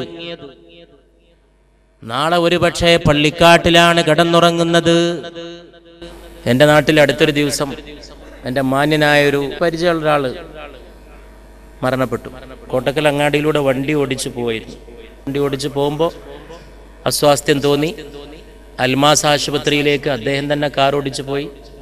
അവിടെത്തി അവർ പരിശോധിച്ചുകൊണ്ടിരിക്കുമ്പോൾ തന്നെ ആള് മരണപ്പെട്ടു. ഞാൻ വീട്ടിൽ പോയപ്പോൾ അദ്ദേഹത്തിന്റെ പിതാവ് ജീവിച്ചിരിപ്പുണ്ട്. അദ്ദേഹം എന്നെ കെട്ടിപ്പിടിച്ചുകൊണ്ട് പറഞ്ഞു, എൻ്റെ കുട്ടി 2 മണിക്ക് ഇവിടുന്ന് ഇറങ്ങിയതാണ്. ഞാൻ ആ വീട്ടിലിങ്ങനെ നോക്കുമ്പോൾ ഒരുപാട് പ്ലാസ്റ്റിക്കിന്റെ കീസുകളിൽ അരി ഇങ്ങനെ കൊണ്ടുവന്ന് വെച്ചിട്ടുണ്ട്. സഞ്ചി നിറയെ അരിയാണ്, പാവങ്ങൾക്ക് ദാനം ചെയ്യാൻ. ഇന്നലെ വരെ ആ വീട്ടിൽ അദ്ദേഹത്തിന് കഴിക്കാനുള്ള അരിയായിരുന്നു. ഇന്ന് ആ വീട്ടിൽ അദ്ദേഹത്തിന്റെ പേരിൽ മറ്റുള്ളവരെ കഴിപ്പിക്കാനുള്ള അന്നമാണ്. ഒരു 2 മണിക്കൂർ കൊണ്ട് മാറുന്നത്. ഇത് ചിന്തിച്ചാൽ ഈ ലോകത്തിന്റെ അവസ്ഥ എന്താണ്? അത്ഭുതകരമായ അവസ്ഥ. ഇന്നലെ കിടന്നത് എവിടെ, ഇന്ന് കിടക്കുന്നത് എവിടെ? ഇന്നലെ വീട്ടിലാണ്, ഇന്ന് പള്ളിക്കാട്ടിലാണ്. വീട്ടിലെ മെത്ത പിരിഞ്ഞ് നമുക്ക് കാട്ടിലാറടി മണ്ണാണ്. അഭിവന്ദനായ AV ഓർത്തു പോകണം. ഞാൻ ഈ വിഷയം ആദ്യം ചർച്ച ചെയ്യുമ്പോൾ ഇതിൽ AVയുടെ ഈ ഗാനശകലം അന്ന് ഉദ്ധരിച്ചിരുന്നു. എൻ്റെ നാട്ടിൽ 10-15 കൊല്ലം മുമ്പാണത്. AV ജീവിച്ചിരിപ്പുള്ള കാലമാണ്. AV മുഹമ്മദ്, തിരൂരങ്ങാടിയിലെ മർഹൂം AV. മാപ്പിളപ്പാട്ട് എന്നൊരു സംഗതി ലോകത്ത് നിലനിൽക്കുമെങ്കിൽ ഈ ഗാനം നിലനിൽക്കും. ഞാൻ AVയുടെ ഈ ഗാനശകലം ഇന്നത്തെ മാപ്പിളപ്പാട്ടിന്റെ മോർച്ചറിക്ക് മുമ്പിൽ സമർപ്പിക്കുന്നു. വീട്ടിലെ മെത്ത പിരിഞ്ഞ് നമുക്ക് കാട്ടിലാറടി മണ്ണാണ്. ചേലിൽ ചെന്ന് കിടക്കണ നമ്മുടെ മേലെ വരുന്നത് കല്ലാണ്. ഇരയുമ്മൽ കണ്ണീരതും ചേർത്ത് മണ്ണതിനാലെ അടവാക്കും വിടവിനെ വാറിലേ. ഇതെന്റെ വണ്ടിയിലിരുന്നിട്ട് AV പാടിയിട്ട് എങ്ങോട്ടേയും പോകുമ്പോൾ AV അവിടെ നിൽക്കുന്നുണ്ടാവും. തലയിൽ മൈലാഞ്ചിട്ട് നല്ല ചോപ്പിച്ചിട്ടുണ്ടാവും മുടി. പാവം മനുഷ്യൻ, അള്ളാഹു മഗ്ഫിറത്ത് ചെയ്യട്ടെ. എന്നെ കണ്ടാ നിൽക്കും. അപ്പോൾ AV ഇങ്ങോട്ടായിരിക്കും പോണത്, ഞാൻ അങ്ങോട്ടോ പോണത്. AV കാറ് കയറും. കാറ് കയറി ഞാൻ ചോദിക്കും, AV നിങ്ങൾ ഇങ്ങോട്ടല്ലേ? അപ്പോൾ നിങ്ങൾ ഇങ്ങോട്ടാണെങ്കിൽ ഞാനും ഇങ്ങോട്ടാണ്. പക്ഷെ ആ മനുഷ്യൻ പിന്നെ പലപ്പോഴും പറയായിരുന്നു, സമദാനി സാഹിബ് നിങ്ങളാ ലോകാവസാനവും പരലോകവും അതിൽ എൻ്റെ ഈ ഗാനം പാടിയതുകൊണ്ട് അതൊരുപാട് പ്രശസ്തിയായി. ഞാൻ പറഞ്ഞു, എന്താ AV പറയണത്? എൻ്റെ പ്രസംഗം കൊണ്ട് ഈ ഗാനത്തിന് പ്രശസ്തിയോ? നിങ്ങൾ വിനയം കൊണ്ടല്ലേ നിങ്ങളെ പറയണത്? നിങ്ങൾ ഈ ഗാനം ലോകം മുഴുവൻ അറിയപ്പെട്ട ഗാനല്ലേ? അതൊക്കെ ശരിയാ. എന്നാൽ ഒരുപാട് നല്ല ആളുകൾ ഇത് കേൾക്കാനാണ്. രാത്രി ഇത് കേൾക്കും, റമദാനിൽ കേൾക്കും, വീടുകളിൽ നിന്ന് ഈ കാസറ്റ് കേൾക്കുമ്പോൾ വാപ്പ കേൾക്കുന്നു, ഉമ്മ കേൾക്കുന്നു, കുട്ടികൾ കേൾക്കുന്നു, കുടുംബം ഒന്നിച്ച് കേൾക്കുന്നു. അങ്ങനെ ഇതിനൊരു ബർക്കത്ത് കൈവന്ന പോലെ എന്നാ മനുഷ്യൻ പറയുമ്പോ ഇതിന്റെ ആ രംഗം അതിൽ ശരിക്കും അവതരിപ്പിച്ചിട്ടുണ്ട്. വീട്ടിലെ മെത്ത പിരിഞ്ഞ് നമുക്ക് കാട്ടിലാറടി മണ്ണാണ്. എഴുതുന്ന ആളും നന്നാവണം, പാടുന്ന ആളും നന്നാവണം, ഒക്കെ ഒക്കണം. അപ്പോഴതിൻ്റെ ഒരു ചേരുവ ശരിയായി തീരുള്ളൂ. ഇതിനൊരു ചേരുവുണ്ട്. എഴുതുന്ന ആൾക്ക് ജ്ഞാനം വേണം, പാടുന്ന ആൾക്ക് അതിൻ്റെ ഒരു സ്വരഭംഗി വേണം, ശുദ്ധി വേണം, കലയുടെ ശുദ്ധി വേണം. ഒക്കെ ഒത്തൊരു കാലുണ്ടായിരുന്നു. ഇത് എഴുതിയ ആളെ പൊന്നാട അണിയിക്കാൻ എനിക്ക് ഭാഗ്യം ഉണ്ടായിട്ടുണ്ട്. KT മൊയ്തീൻ അടുത്ത കാലത്ത് ഈ എഴുതിയ ആളെ കൊണ്ടുവന്നൊരു നാടൻ മനുഷ്യൻ, ഇത്ര ഉജ്ജ്വലമായ രചന നിർവഹിച്ച തിരൂരങ്ങാടിയിലൊരു നാടൻ മനുഷ്യൻ. പക്ഷെ ആ വാക്കിൻ്റെ ഒക്കെ ഒരു ഘടന നോക്കണം. വീട്ടിലെ മെത്ത പിരിഞ്ഞ് നമുക്ക് കാട്ടിലാറടി മണ്ണാണ്, ചേലിൽ ചെന്ന് കിടക്കണ നമ്മുടെ മേലെ വരുന്നത് കല്ലാണ്. ഇരയുമ്മൽ, അടുത്ത വരി ലോക സാഹിത്യത്തിലെ ഉജ്ജ്വലമായ രചനയാണ്. ഇരയുമ്മൽ കണ്ണീരതും ചേർത്ത് മണ്ണതിനാലേ. ആഹാ, ഇങ്ങനൊന്നും എഴുതണമെങ്കിൽ മഹാഭാഗ്യം വേണം. ജൈനവ വാത്തുട്ടി എന്ന് വിളിച്ചന്ന് മാപ്പിളപ്പാട്ടായി. പാത്തുമാ ഇരയുമ്മൽ കണ്ണീരതും ചേർത്ത് മണ്ണതിനാലേ അടവാക്കും വിടവിനെ വാറിലേ. കണ്ണീര് ചേർത്ത്, ബന്ധുക്കളായ നിങ്ങളുടെ കണ്ണീര് ചേർത്ത് കുഴച്ച മണ്ണ് കൊണ്ടാണ് ഖബറിന്റെ വെടവ് അടക്കുന്നതെന്നാ പറയുന്നത്. അത്ഭുതം. കലയുടെയും സാഹിത്യത്തിന്റെയും കവിതയുടെയും ഒക്കെ ശക്തി എന്ന് പറയുന്നത് ഇതാണ്. ഇന്നത്തെ മാപ്പിളപ്പാട്ടില് മാപ്പിളിയില്ല, പാട്ടുമില്ല. അവരോട് പറയണം, പാട്ടിനെ അതിന്റെ പാട്ടിന് വിട്ടോളൂ എന്ന് അവരോട് പറയേണ്ട കാലം വന്നിരിക്കുന്നു. പരൻ വിധിച്ചുമായിട്ട് ചൊങ്കിൽ നടക്കുന്ന ശുജാഅത്ത് നമുക്കുണ്ട് നാട്ടിലെ. കഥയെന്തെന്നറിവുണ്ടോ നാളെ കിടക്കുന്ന ഖബർ എന്ന ഭയങ്കര വീട്ടിലെ. കേരളത്തിൽ മാപ്പിള സാഹിത്യ സെമിനാർ നടക്കുകയായിരുന്നു. മാപ്പിള സാഹിത്യത്തിൽ വളരെ അവഗാഹമുള്ള ബാലകൃഷ്ണൻ വള്ളിക്കുന്ന് ആ സമ്മേളനത്തിലുണ്ടായിരുന്നു. ബാലകൃഷ്ണ മാഷ് പ്രസംഗത്തിൽ പറഞ്ഞു, ഒക്കെ ശരിയായിട്ടുണ്ട് ഈ രചനയിൽ, ഒന്ന് മാത്രം എനിക്ക് ദഹിക്കുന്നില്ല. ബാലകൃഷ്ണ മാഷ് മാപ്പിള സാഹിത്യത്തിൽ വളരെ അവഗാഹമുള്ള പണ്ഡിതനാണ്. അതെന്താണ്? ഭയങ്കര വീട് എന്ന് പറഞ്ഞു. വീടൊരു ശാന്തിയുടെ കേന്ദ്രമല്ലേ, വീട് സമാധാനത്തിന്റെ സ്ഥലല്ലേ. കവി വീടിനെ ഭയങ്കരെന്ന് വിശേഷിപ്പിച്ചത് എനിക്കെന്തോ ഉൾക്കൊള്ളാൻ കഴിയുന്നില്ല. ഞാൻ എൻ്റെ സംസാരത്തിൽ പറഞ്ഞു, മാഷേ, ഇസ്ലാമിൽ ഖബറിനെ കുറിച്ചുള്ള വിശ്വാസം മനസ്സിലാക്കിയാൽ ആ ശങ്ക തീരും. ഭയങ്കര വീട് തന്നെയാണ്, പേടിപ്പെടുത്തുന്ന വീടാണ്, ഇടുക്കമുള്ള വീടാണ്, ഇരുട്ടുള്ള വീടാണ്, ഭയാനകമായിട്ടുള്ള വീടാണ്. കട്ടിലേറി പോകുന്ന രംഗം പറയുന്നുണ്ട് അതിൽ. അടുത്ത സ്റ്റാൻസ, പോകുമ്പോൾ ഗൃഹത്തിലെ പെണ്ണ് പറയണ്. ആഹാ, മനുഷ്യനെ മനസ്സിലാക്കിയ ഒരാൾക്കേ അത് എഴുതാൻ പറ്റുള്ളൂ. പോകുമ്പോൾ ഗൃഹത്തിലെ പെണ്ണ് പറയണ്, ഉലകത്തിൽ തനിയെനിക്കാരെന്ന്. ഒരാൾ മരിച്ചപ്പോ ആകെ അവതരിപ്പിക്കാൻ ഈ കവിക്ക് കിട്ടിയത് ഈ പെണ്ണിനെയാണ്. ആ പെണ്ണിനെ തന്നെയാണ് അവതരിപ്പിക്കേണ്ടത്. ബാക്കിയുള്ളവർക്കൊക്കെ അവരുടെ ദുഃഖം ഇറക്കി വെക്കാൻ ഒരു അത്താണിയുണ്ട്. എല്ലാവരോടും പറഞ്ഞിട്ട് ആശ്വസിപ്പിക്കാം. പക്ഷേ വീട്ടിനകത്തൊരു പെണ്ണുണ്ട്. ഈ മനുഷ്യന്റെ കൂടെ ശയ്യ പങ്കിട്ടവൾ, ഈ മനുഷ്യനോടൊപ്പം ജീവിച്ചവൾ, ഈ മനുഷ്യനോടൊപ്പം സുഖദുഃഖങ്ങൾ പങ്കുവെച്ചവൾ, ഈ മനുഷ്യനോടൊപ്പം വിചാരങ്ങൾ പങ്കുവെച്ച മറ്റൊരു പാതി, മധുരപ്പാതി എന്ന് ഇംഗ്ലീഷിൽ പറയുന്ന, ബെറ്റർ ഹാഫ് എന്ന് പറയുന്ന, എങ്ങനെ പേരിട്ട് പറഞ്ഞാലും ജീവിതത്തിന്റെ പാതി. അതുകൊണ്ട് മാപ്പിളപ്പാട്ടിന്റെ മന്ത്രമായിട്ട് ഇത് മുഴങ്ങട്ടെ, ഇമാതിരിയുള്ള നല്ല നല്ല വരികൾ. മരണത്തിലൂടെ പരലോകത്തേക്ക് ഒരു കവാടം വന്നു. മരണം യഥാർത്ഥത്തിൽ ഒരു പാരിതോഷികമാണ്. ഈ ലോകത്ത് ചെയ്ത സൽക്കർമ്മങ്ങളുടെ പ്രതിഫലം ലഭിക്കാൻ മറ്റൊരു ലോകത്തേക്ക് പോകുമ്പോൾ ലഭിക്കുന്ന പാരിതോഷികം. നല്ല മനുഷ്യൻ കൂജയിൽ നിന്ന് വെള്ളമൊഴുകുന്ന പോലെ ആ മനുഷ്യന്റെ റൂഹ് പിടിക്കുമെന്ന് പരിശുദ്ധ റസൂൽ സല്ലല്ലാഹു അലൈഹി വസല്ലം. ചീത്ത മനുഷ്യനെ ഭീകരമായ ഭാഷ സംസാരിച്ചുകൊണ്ട് അസ്രായീൽ റൂഹ് പിടിക്കുമെന്നും ദീൻ പഠിപ്പിച്ചു. നീ ഇഷ്ടപ്പെടാൻ ഉദ്ദേശിക്കുന്നതിനെയൊക്കെ ഇഷ്ടപ്പെട്ടുകൊള്ളൂ. പരിശുദ്ധ റസൂൽ ഉണർത്തുകയാണ് സല്ലല്ലാഹു അലൈഹി വസല്ലം. പക്ഷേ വേർപിരിയേണ്ടി വരുമെന്ന് കരുതിയിട്ടേ നീ ഇഷ്ടപ്പെടാവൂ എന്ന് പരിശുദ്ധ റസൂൽ സല്ലല്ലാഹു അലൈഹി വസല്ലം.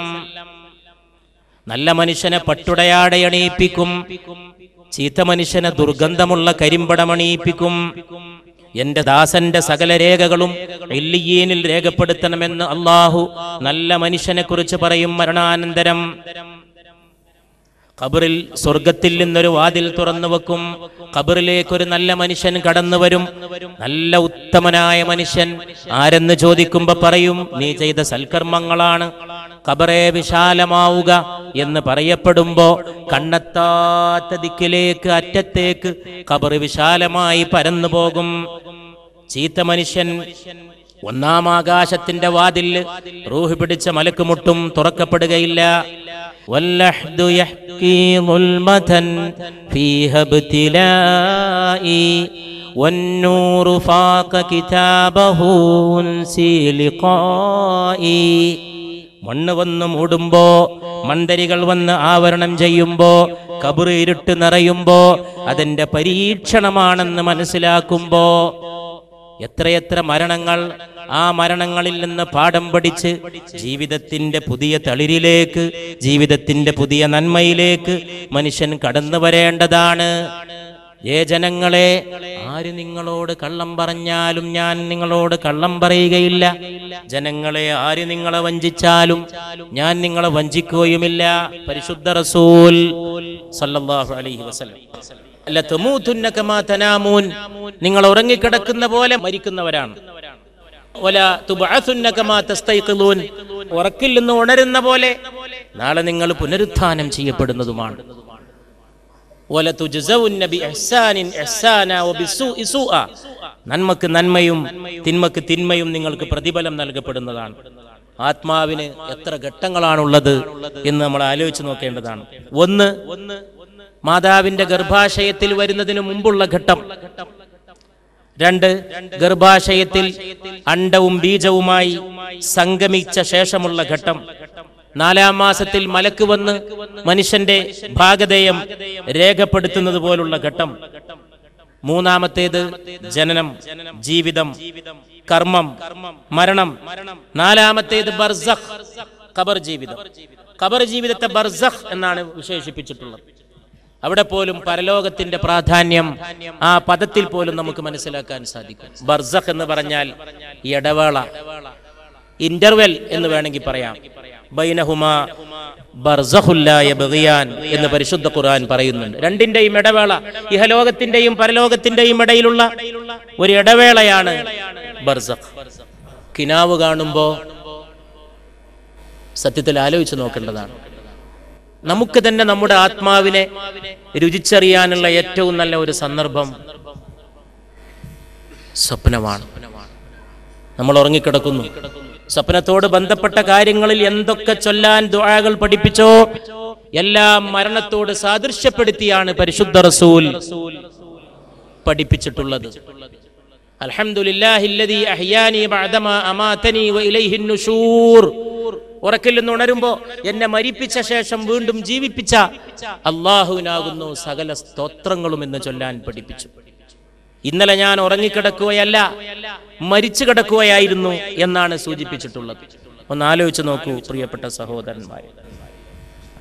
ഞാനിവിടെ വന്ന ഈ അബുദാബിയിൽ വന്ന ശേഷം ആദ്യത്തെ ദിവസം രാത്രി ഒരു സ്വപ്നം കണ്ടു. വളരെ സങ്കടപ്പെടുത്തിയ സ്വപ്നം. അത്താഴം കഴിച്ച ശേഷം സുബഹി നമസ്കരിച്ച് കിടന്നുറങ്ങിയ ശേഷം മഹാനായ ശിഹാബ് തങ്ങൾക്കൊപ്പം യാത്ര ചെയ്യുന്നു, കൂടെ നടക്കുന്നു, എത്രയോ സ്ഥലങ്ങളിൽ പോകുന്നു, വയലേലകളിലൂടെ ഒന്നിച്ച് സഞ്ചരിക്കുന്നു. തങ്ങൾ പല കാര്യങ്ങളും സംസാരിക്കുന്നു. ജീവിതകാലത്ത് നടന്നിരുന്ന പോലെ ഇടക്ക് സ്വകാര്യം പറയുന്നു, തോളിൽ കൈവെക്കുന്നു. ഞാൻ ആലോചിച്ചിരുന്നു പോയി, മരിച്ചിട്ട് തിരിച്ചു വന്ന പോലെ, മരണപ്പെട്ടിട്ട് ആ ലോകത്ത് നിന്ന് ഈ ലോകത്തേക്ക് നമ്മളെയൊക്കെ കാണാൻ വേണ്ടി തിരിച്ചു വന്ന പോലെ. ഞാൻ ധാരാളം കിനാവ് കാണുന്ന ഒരാളാണ്. ഈ സദസ്സിലും അങ്ങനെയുള്ളവരുണ്ടായിരിക്കാം. കിനാവ് കാണുന്നവർ വളരെ ചുരുങ്ങിയ ആളുകളുണ്ടായിരിക്കാം. എൻ്റെ സ്നേഹനിധിയായ വാത്സല്യ പിതാവിനെ ഞാൻ ജീവിതത്തിൽ കണക്കറ്റ് സ്വപ്നം കണ്ടിട്ടുണ്ട്. എത്രയോ രാവുകളിൽ പലപ്പോഴും ജീവിച്ചിരിക്കുന്ന പോലെ സ്വപ്നം കഴിയുമ്പോഴേ അറിയൂ, ഓ ആള് പോയി ഇരിക്കുന്നു. യഥാർത്ഥത്തിൽ ജീവിച്ചിരിപ്പില്ല. സ്വപ്നത്തിന്റെ സമയത്ത് ആള് ഭൂമിയിലുള്ള മാതിരി തന്നെയാണ്, നമ്മൾ അറിയുന്നില്ല. ഈ സ്വപ്നത്തെ പറ്റി ആലോചിച്ച് നോക്കിയിട്ടുണ്ടോ നിങ്ങൾ ആരെങ്കിലും? എങ്ങനെയാണിത് സംഭവിക്കുന്നത്? എങ്ങനെയാണ് നമ്മൾ അവരുമായി സന്ധിക്കുന്നത്? ഈ ലോകത്തിൽ നിന്ന് മറഞ്ഞ പരലോക യാത്ര ചെയ്തു പോയവരുമായി ജീവിച്ചിരിക്കുന്ന നമ്മൾ എങ്ങനെയാണ് സന്ധിക്കുന്നത്? അത്ഭുതകരമാണ്. ആ ഒറ്റ സംഗതി ആലോചിച്ച് നോക്കിയാൽ മനുഷ്യൻ ചിന്താ നിമഗ്നനായി പോകും. പക്ഷേ മനുഷ്യൻ എവിടെയുണ്ട് ചിന്തിക്കാൻ സമയം? മനുഷ്യൻ ഇന്ന് ആലോചിക്കാൻ സമയമില്ല. ഒരു കിനാവിനെ പറ്റി ആലോചിച്ചാൽ പോലും അവൻ അത്ഭുതപ്പെട്ടു പോകും. യഥാർത്ഥത്തിൽ ഇഷ്ടപ്പെട്ടവരുടെ ആത്മാവുമായിട്ട് സന്ധിക്കാൻ നമ്മുടെ ആത്മാവ് ആഗ്രഹിക്കുന്നു. അൽ-അർവാഹു ജുനൂദും മുജന്നദ. ഞാൻ സദസ്സിൽ ബഹുമാനപ്പെട്ട ഹംസക്കുട്ടി മുസ്ലിയാരെ കാണും. ഈ നാട്ടിലേക്ക് ആദ്യമായിട്ട് ഞാൻ വന്നപ്പോൾ അഭിവന്ദനായ പണ്ഡിതനായ ഹംസക്കുട്ടി മുസ്ലിയാർ, അദ്ദേഹത്തിൻ്റെ നേതൃത്വത്തിൽ നടന്ന പ്രിയങ്കരനായ കുഞ്ഞാലിക്കുട്ടി സാഹിബ് ഞാനും ഞങ്ങളുടെ പരിപാടികൾ, അന്ന് ആ പരിപാടികൾക്കെല്ലാം ഇവിടെ ആതിഥ്യമരുളിയ ഇവിടുത്തെ ഔഖാഫിന്റെ ബഹുമാനപ്പെട്ട, ഇന്ന് ഔഖാഫ് ഡിപ്പാർട്ട്മെന്റിന്റെ ഇസ്ലാമിക് അഫയേഴ്സിന്റെ എൻഡോമെന്റ്സിന്റെ കീഴിൽ ഈ പരിപാടി നടക്കുമ്പോൾ ആ മഹാനായ മുൻഗാമിയെ നന്ദിയോടെ ഓർക്കാതിരിക്കാൻ കഴിയില്ല. ഷെയ്ഖ് ഖസ്റജി റഹ്മഹുല്ലാഹു റഹ്മത്തൻ വാസിഅ. ഞാൻ UAE-യുടെ ഒരു വലിയ പ്രതിനിധിയായിട്ട് ആദ്യം കണ്ട മനുഷ്യൻ അദ്ദേഹമാണ്. പ്രവാചകനെ കുറിച്ച് സംസാരിച്ച് ഞങ്ങൾ എത്രയോ ഒറ്റക്കിരുന്ന് സംസാരിച്ചിട്ടുണ്ട്. അദ്ദേഹവും ഞാനും മാത്രം അദ്ദേഹത്തിന്റെ വീട്ടിൽ, കോട്ടക്കൽ ആര്യവൈദ്യശാലയുടെ മുറിക്കകത്ത്. അപ്പോഴൊക്കെ അദ്ദേഹം സംസാരിക്കും, ഞങ്ങൾ രണ്ടുപേരും പുണ്യ റസൂൽ സല്ലല്ലാഹു അലൈഹി വസല്ലം സംസാരിക്കും. അദ്ദേഹത്തിന്റെ കണ്ണ് നിറയും. ഉടനെ അദ്ദേഹത്തിന് ഒന്നുകിൽ കർച്ചീഫ് എടുക്കണം, അല്ലെങ്കിൽ ടിഷ്യൂ പേപ്പർ എടുക്കണം.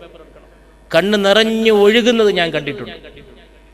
പരിശുദ്ധ റസൂലിനെ പറ്റി ഫഹിംത എന്ന് പറഞ്ഞ് അദ്ദേഹം നമുക്ക് നൽകിയ, ഞങ്ങൾക്കൊക്കെ നൽകിയ ആ ആതിഥ്യത്തിന്റെ ഒരു തുടർച്ചയായിട്ടാണ് ഞാൻ ഈ മഹാസദസ്സിനെ പോലും കാണുന്നത്. അള്ളാഹു അദ്ദേഹത്തിന് മഗ്ഫിറത്തും മർഹമത്തും പ്രദാനം ചെയ്യട്ടെ. അതിനോട് ബന്ധപ്പെട്ട മറ്റു പല വ്യക്തികളുടെയും മുഖങ്ങൾ ഞാൻ സദസ്സിൽ കാണുന്നു. അവർക്കൊക്കെ അള്ളാഹു അനുഗ്രഹങ്ങൾ ചൊരിയട്ടെ. ഞാനിപ്പോൾ അദ്ദേഹത്തെ ഓർക്കാൻ കാരണം, അൽ-അർവാഹു ജുനൂദും മുജന്നദ, ഏറ്റവും കൂടുതൽ ഈ നബി വചനം കേട്ടത് ഷെയ്ഖ് ഖസ്റജിയിൽ നിന്നാണ്. എപ്പോൾ സ്നേഹത്തെ പറ്റി പറയുന്നോ അദ്ദേഹം പറയും അൽ-അർവാഹു ജുനൂദും മുജന്നദ. എത്ര തവണയാണ് അദ്ദേഹം ഇത് പറഞ്ഞിരിക്കുന്നത് എനിക്ക് ഓർമ്മയില്ല. ഞാൻ തന്നെ അദ്ദേഹത്തിന്റെ നാവിൽ നിന്ന് എത്രയോ തവണ ഇത് കേട്ടിരിക്കുന്നു. അദ്ദേഹത്തിന്റെ വീട്ടിലൊരിക്കൽ വലിയ ഒരു സൽക്കാരം തന്നു. അന്നാണ് ആടിനെ ഒന്നിച്ചു കൊണ്ടുവന്ന് വെച്ച് കഴിക്കുന്നത് കേട്ടിട്ടേ ഉണ്ടായിരുന്നുള്ളൂ ഞാൻ ആദ്യമായിട്ട് കണ്ടത്. വലിയൊരാടിന്റെ കാല് കൊണ്ടുവന്ന് എൻ്റെ പ്ലേറ്റിൽ ഷെയ്ഖ് ഖസ്റജി അങ്ങ് വിലങ്ങനെ വെച്ചു.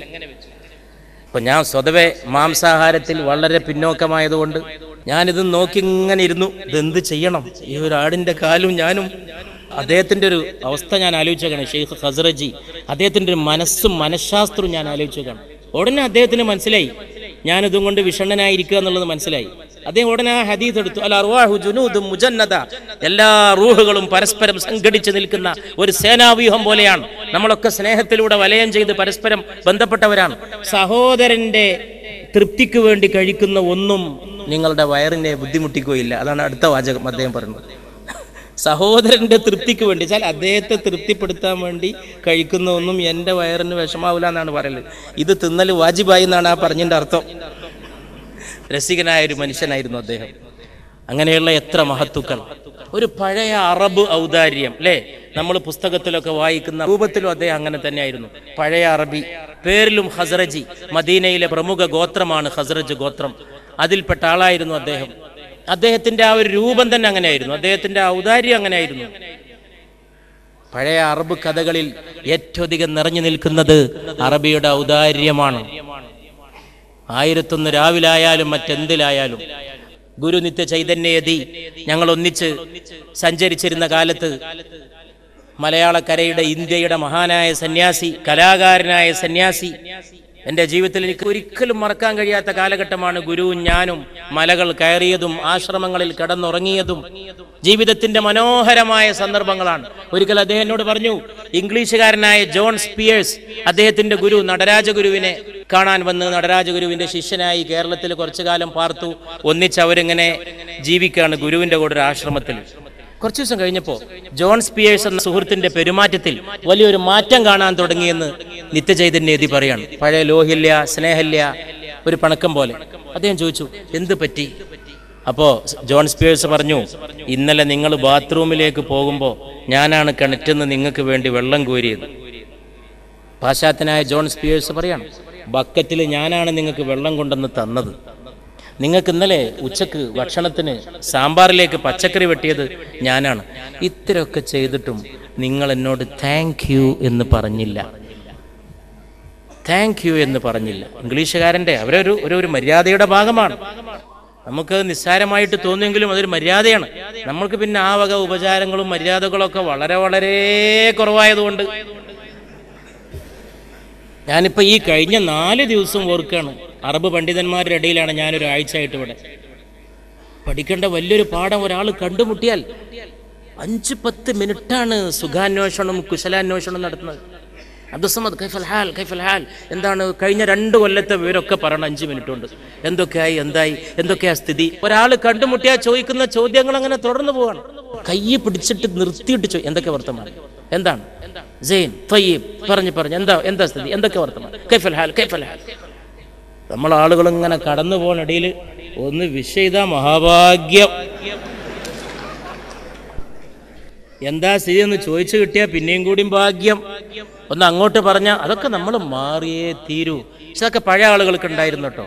മലയാളികളായ എന്താ വർത്താനം, എന്തൊക്കെയാണ്, എന്താ വർത്താനം, സുഖം തന്നെയല്ലേ, കുട്ടികളെ വർത്താനം എന്താ ഒക്കെ ചോദിക്കുമായിരുന്നു. ഇതൊന്നും ഇല്ലാത്തൊരു നാടല്ല കേരളം. ഇപ്പോഴത്തെ മലയാളി, അഭിനവ മലയാളിക്ക് സമയമില്ല എന്നുള്ളതാണ് പ്രശ്നം. അപ്പൊ സ്വപ്നത്തെ കുറിച്ചാണ് നമ്മൾ പറഞ്ഞത്. സ്വപ്നത്തിൽ നമ്മൾ റൂഹുമായിട്ട് സന്ധിക്കുന്നു. നമുക്ക് സൂര്യനെ കുറിച്ച് വിചിന്തനം ചെയ്യാം. ലോകാവസാനത്തിൽ വളരെ പ്രധാനപ്പെട്ടതാണ് സൂര്യന്റെ മരണം. സൂര്യന്റെ മരണം ഒരു പുസ്തകം തന്നെ ഈ ഒരു അടുത്ത ദിവസം എന്റെ കയ്യിൽ വന്നു, the death of the sun. സൂര്യന്റെ മരണം ഒന്ന് ആലോചിച്ച് നോക്കൂ. പുസ്തകത്തിന്റെ പേര് തന്നെ അങ്ങനെയാണ്, സൂര്യന്റെ ചരമം. സൂര്യൻ മരിക്കാൻ പോവുകയാണ്. സെക്കൻഡിൽ 200 മൈൽ വേഗത്തിലാണ് സൂര്യൻ ഓടുന്നത്. ഭൂമിയോട് സൂര്യൻ അടുത്ത് വന്നുകൊണ്ടിരിക്കുന്നു.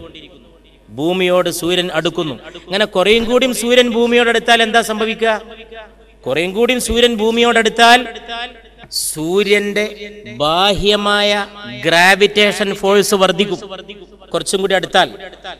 അങ്ങനെ വരുമ്പോ ന്യൂക്ലിയർ ഫ്യൂഷൻ റിയാക്ഷൻ, അതിനാവശ്യമായ ഊർജം, ന്യൂക്ലിയർ ഫ്യൂഷൻ റിയാക്ഷൻ നടത്താൻ ആവശ്യമായ ഊർജം സൂര്യന്റെ അകത്ത് നിന്ന് ലഭിക്കണം. പക്ഷേ അത് വേണ്ടത്ര അകത്ത് നിന്ന് ലഭിക്കാതെ വരും.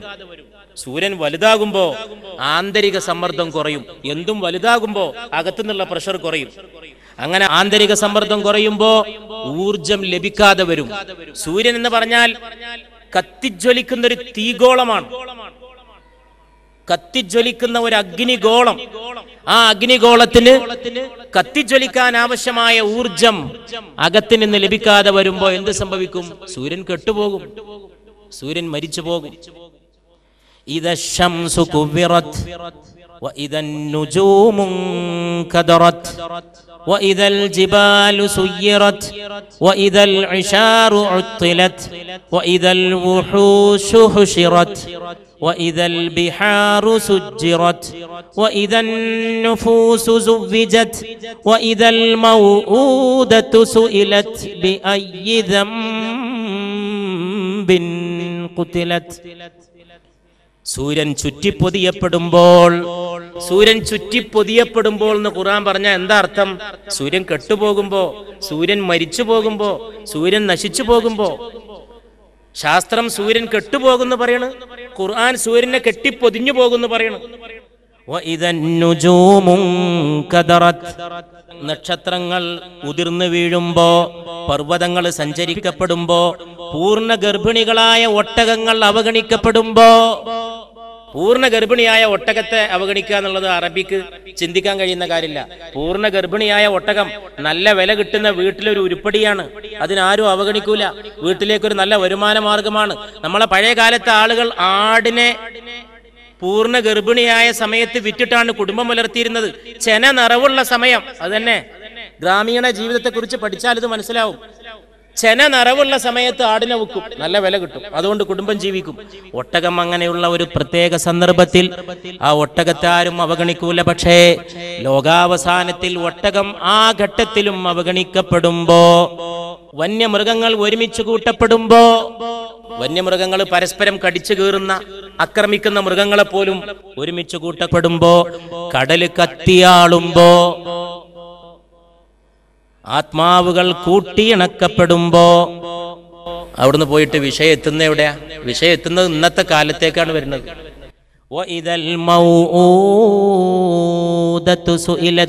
കുഴിച്ചു മൂടപ്പെടുന്ന പെൺകുട്ടിയോട് ചോദിക്കപ്പെടുമ്പോ, ജീവിതത്തോടുകൂടി മരണത്തിലേക്ക് കൊണ്ടുപോകപ്പെട്ട, കൊടുങ്കൊലക്ക് വിധേയമാക്കപ്പെട്ട, ജീവനോടെ കുഴിച്ചു മൂടപ്പെട്ട പെൺപൈതലിനോട്, പെൺകുട്ടിയോട് ചോദിക്കപ്പെടുമ്പോ,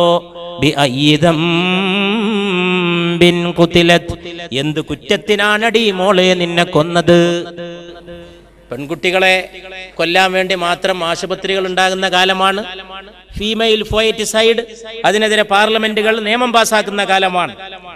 وإذا الصحف نشرت وإذا السماء كشطت وإذا الجحيم سعرت وإذا الجنة أزلفت علمت نفس ما أحضرت. ഓരോ നഫ്സും എന്താണ് കൊണ്ടുവരപ്പെടുന്നത് എന്ന് അറിയുന്നതാണ്. ഇങ്ങനെയൊക്കെയാണ് ലോകാവസാനത്തെ കുറിച്ചുള്ള പരിശുദ്ധ ഖുർആൻ സൂര്യന്റെ പശ്ചാത്തലത്തിൽ അവതരിപ്പിക്കുന്ന ചില സൂക്തങ്ങൾ. സൂര്യൻ വമ്പിച്ച ഓട്ടമോടുന്നു, സെക്കൻഡിൽ 200 മൈൽ, എന്നിട്ടും ഒരു സംഘർഷമില്ല.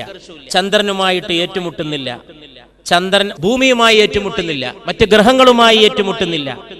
ഇനി ചന്ദ്രനിലേക്ക് വന്നാലോ, നിലാവ് കുളിർമയുള്ള പ്രകാശമാണ്, നിലാവ് അനുഭൂതിദായകമാണ്. നിലാവ് സൂര്യവെളിച്ചവും ചന്ദ്രവെളിച്ചവും തമ്മിലുള്ള വ്യത്യാസം, സൂര്യനെ നമുക്ക് നോക്കി നിൽക്കാൻ കഴിയില്ല, ചന്ദ്രനെ നോക്കി നിൽക്കാം. ചന്ദ്രനെ കുറിച്ചാണ് ധാരാളം കവിതകൾ എഴുതപ്പെട്ടിട്ടുള്ളത് സൂര്യനെ കുറിച്ച് എഴുതപ്പെട്ടതിനേക്കാൾ. കാരണം സൂര്യനെ നോക്കാനോ ആസ്വദിക്കാനോ മനുഷ്യൻ അവന്റെ നഗ്ന നേത്രങ്ങളെ കൊണ്ട് കഴിയില്ല. ചന്ദ്രനെ കാണാം, ആസ്വദിക്കാം, ചന്ദ്രന്റെ നിലാവിന്റെ കുളിർമ അനുഭവിക്കുകയും ചെയ്യാം.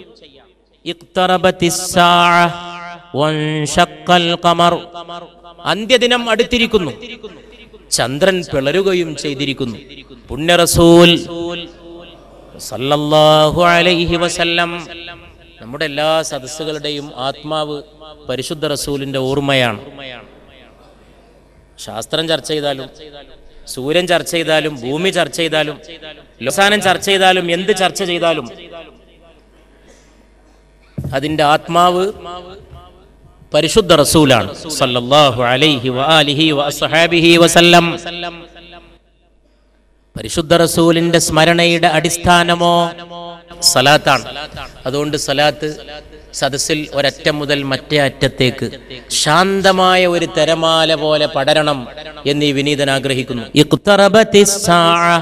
وانشق القمر وإن يروا آية يعرضوا ويقولوا سحر مستمر. അന്ത്യദിനം അടുത്തിരിക്കുന്നു. പരിശുദ്ധ റസൂൽ സല്ലല്ലാഹു അലൈഹി വസല്ലം അബൂ ഖുബൈസ് മീതേക്ക് അവിടുത്തെ പുണ്യമാക്കപ്പെട്ട കരങ്ങളുടെ പുണ്യമാക്കപ്പെട്ട വിരലുകൾ ചൂണ്ടുമ്പോ ചന്ദ്രൻ പിളരുകയാണ്. രണ്ട് പിളർപ്പും ഓരോ ഭാഗത്തേക്ക് നീങ്ങുമ്പോ കണ്ടിരുന്നവർ അത്ഭുതപ്പെട്ടു പോവുകയാണ്. ആ ചന്ദ്രന്റെ പിളർപ്പിതാ സംഭവിച്ചിരിക്കുന്നു. അതുകൊണ്ട് ലോകാവസാനം അടുക്കുകയും ചെയ്തിരിക്കുന്നുവെന്ന് പരിശുദ്ധ ഖുർആൻ. എന്താണ് ചന്ദ്രന് സംഭവിക്കാൻ പോകുന്നത്? ഇപ്പൊ ചന്ദ്രൻ ഭൂമിയുടെ പിടുത്തത്തിലാണ്. അതുകൊണ്ടാണല്ലോ ചന്ദ്രൻ ഭൂമിയുടെ ഉപഗ്രഹമായിട്ടുള്ളത്. ഉപഗ്രഹമാണ്. ഉപഗ്രഹമാകണമെങ്കിൽ ചന്ദ്രൻ ഭൂമിയുടെ പിടുത്തത്തിൽ നിൽക്കണം. പിടുത്തം എന്ന് പറഞ്ഞാൽ ആകർഷണമാണ്. ആകർഷണം വലിയൊരു പിടുത്താണ്. ആ ആകർഷണം വിട്ടുപോകാൻ കഴിയില്ല. അങ്ങോട്ടും ഇങ്ങോട്ടും ആകർഷിച്ചുകൊണ്ടാണ് അണ്ടഘടാഹത്തിലെ സകല ഘടകങ്ങളും നിലകൊള്ളുന്നത്. അങ്ങനെ ഭൂമിയുടെ പിടുത്തത്തിലുള്ള ചന്ദ്രൻ കുറച്ചു കാലം കഴിയുമ്പോൾ ഭൂമിയുടെ പിടുത്തത്തിൽ നിന്ന് കൊതറി മാറാൻ ശ്രമിക്കും. 1,80,000 കിലോമീറ്റർ മാത്രമേ അകലമുണ്ടായിരുന്നുള്ളൂ ഭൂമിയും ചന്ദ്രനും തമ്മിൽ. 1,80,000 കിലോമീറ്റർ. എന്നാൽ ഇന്ന് അത് 4 ലക്ഷത്തിൽ കവിഞ്ഞ അവസ്ഥയിലേക്കും ആ അകലം വളർന്നിരിക്കുന്നു. ഭൂമിയിൽ നിന്ന് ചന്ദ്രൻ മെല്ലെ മെല്ലെ അകന്നു പോയിക്കൊണ്ടിരിക്കുന്നു എന്നർത്ഥം. അങ്ങനെ കുറെ അകന്നു പോയാൽ എന്ത് സംഭവിക്കും? അകന്നു പോകുമ്പോ ചന്ദ്രൻ ഭൂമിയുടെ പിടുത്തത്തിൽ നിന്ന് പോയാൽ ചന്ദ്രൻ എന്താ സംഭവിക്കുക? അതിനേക്കാളും വലിയൊരാളപ്പുറത്തുണ്ട്, സൂര്യൻ. സൂര്യന്റെ പിടുത്തത്തിലേക്കായിരിക്കും ഒരു പക്ഷേ ചന്ദ്രൻ ചെന്ന് പതിക്കുക. സൂര്യനിൽ ചെന്ന് ചന്ദ്രൻ വീണാൽ അത് ചന്ദ്രന്റെ നാശമായിരിക്കും. അങ്ങനെ ചന്ദ്രനും നശിക്കും, ഭൂമിയും നശിക്കും.